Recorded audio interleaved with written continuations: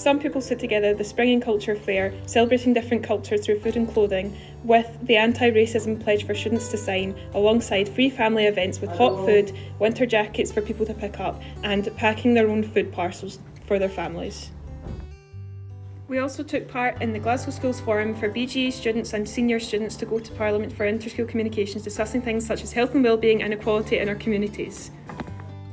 At the Christmas fair there was a Santa's Grotto giving free gifts to young children, and over 100 families joined us, getting free hot meals and free hot chocolate. Miss Egan in the Technologies Department created school values signs to promote the values around the school to students. Our captaincy team works to improve student and staff relations. We have pupil leadership opportunities through extracurricular clubs. We talked with staff on how to improve classroom experience and learning environments.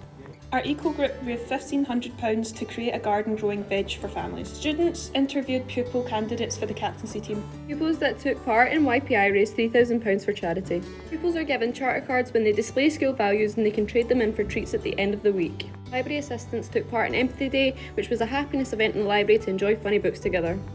For COP26, BGE pupils took part in a women's equality event, and senior pupils signed a sustainability. During the senior inductions, S5 and S6 pupils discussed how they would promote the school charter within their new years. Pupils held a CLPL meeting for teachers to give them some insight.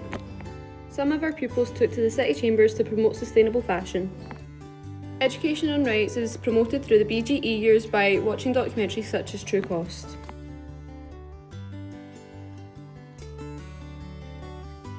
Pupils also made a newsletter discussing school achievements during COVID.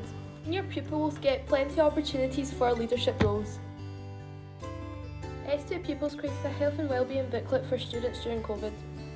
S3s also discussed global citizenships and rights through products and brands.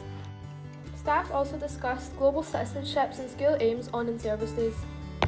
Parents were also educated by the Rights Respecting group at Parents' Night. The school also worked alongside Drumchapel Food Bank, gathering toys and food and other essentials for charity. Family Learning created a summer programme for families to spend time together.